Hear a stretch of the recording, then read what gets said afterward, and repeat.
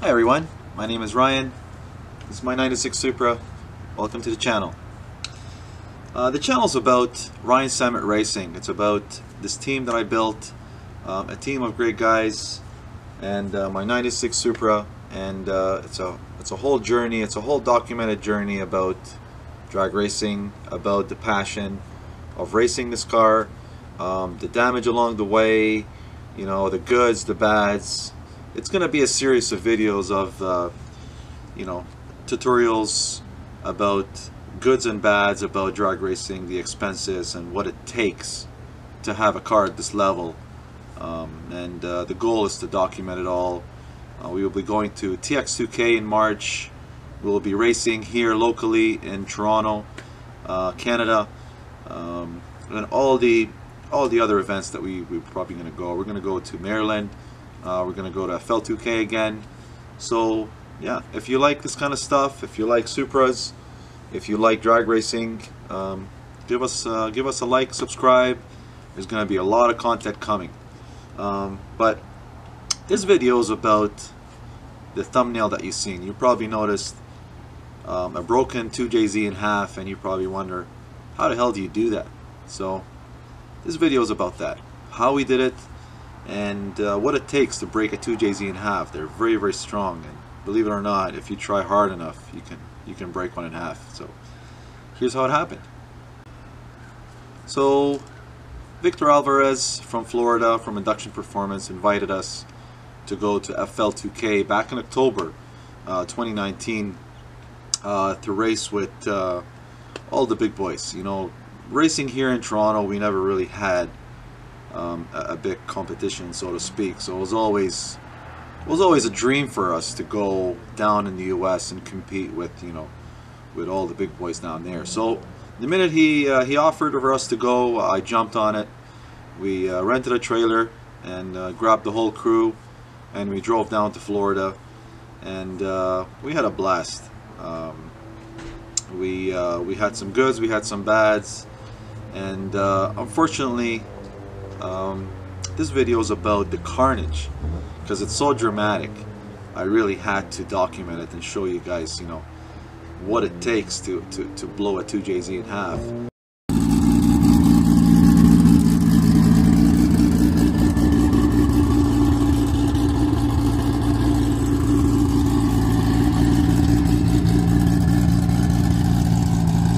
We're in Florida.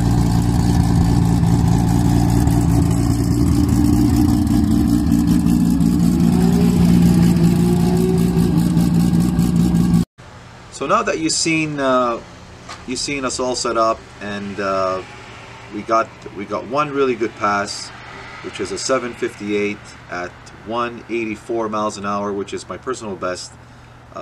Here's that video.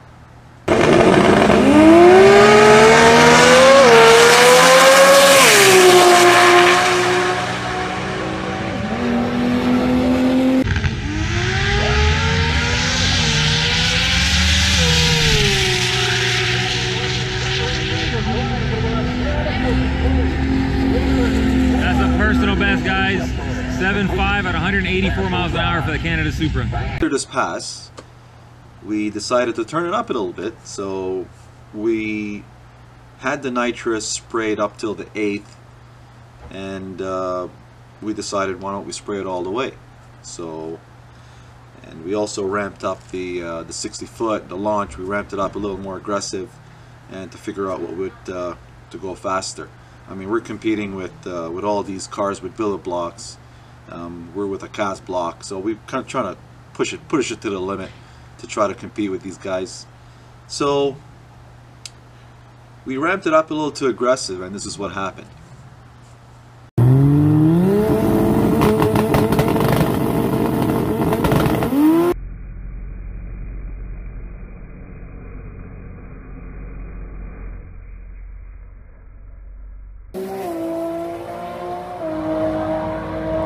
So after that wheelie, the car slammed down hard, and when it went down, it literally landed on the subframe.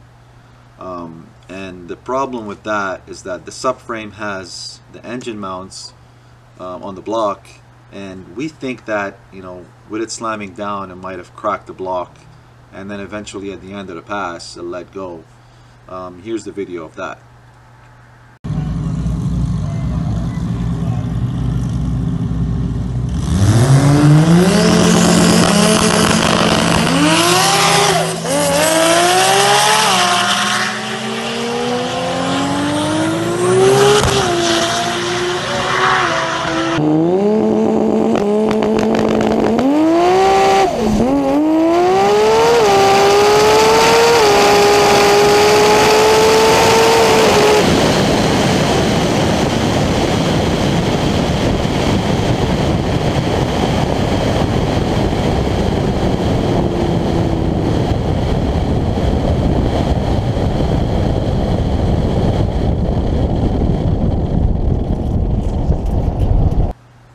To top it off, the car was actually a little bit on fire. The engine bay was a little bit on fire.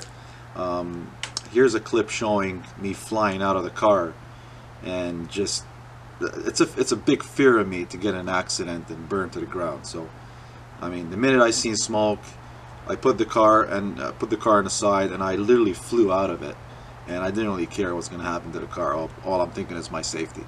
So here's a clip of me pointing to the guys there at Florida to make sure that there was a little fire in the engine bay. Make sure they get that out. Here's a clip of that.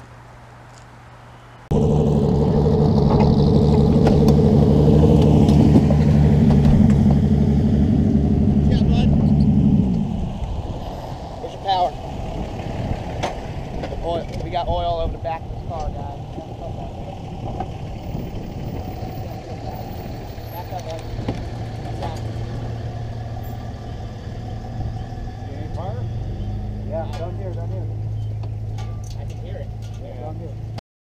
Fire was very small. It didn't do any damage. Literally, it was just a little bit of oil that they took out right away.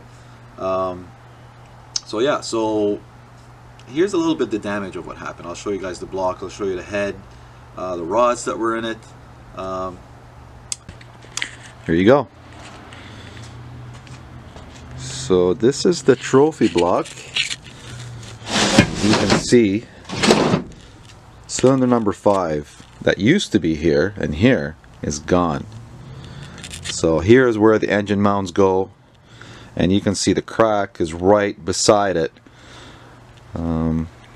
It even has stress marks here. I don't know if you see them. There's stress marks where the head studs are, which is kind of very common in the 2JZ world. When you start pushing 1600 wheel horsepower, you start seeing cracks here. But yeah, that's the carnage of the block. This is the rod that was in it. A little bent, right? It's supposed to look like that. That's number 4, I believe. CP pistons, R&R rods, very good rods. This is my original block that's still in one piece. This was bored out to 87 millimeters, so I didn't want to use it again earlier this year. We wanted to go 86.5. So my friend was kind enough to let me borrow this block. Well, fortunately he won't be getting it back. Yeah. This is the head. Head game's head. Race port.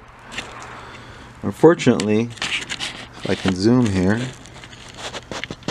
unfortunately it doesn't look that good. It's got a dent here. If you look here, there's a dent here. Why is this thing not zooming? Yeah, so we won't be using that anymore. There's the race port.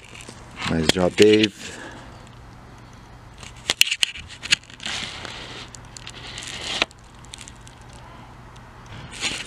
Yep.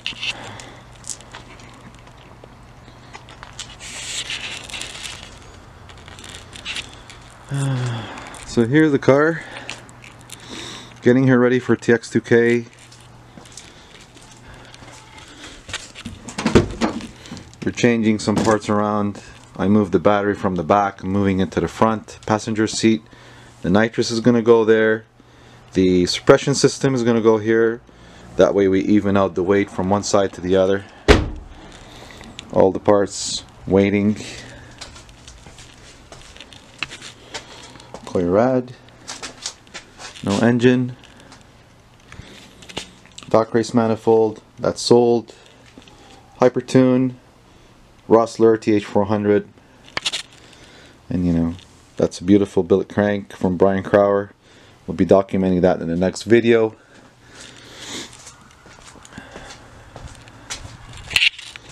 That's the crank. ETS intercooler. But yeah, that's what happens when you push it too far. So that's what it takes to break a 2JZ in half. So there's a series of videos coming up. We'll be getting a big surprise. We'll be getting a billet block. We'll be getting the new head from Head Games Motorworks. We'll be getting a big turbo. So if you like this video, subscribe to the channel, like the channel. We'll be posting a lot of videos, probably once a week. And thanks for watching. Bye-bye. Merry Christmas.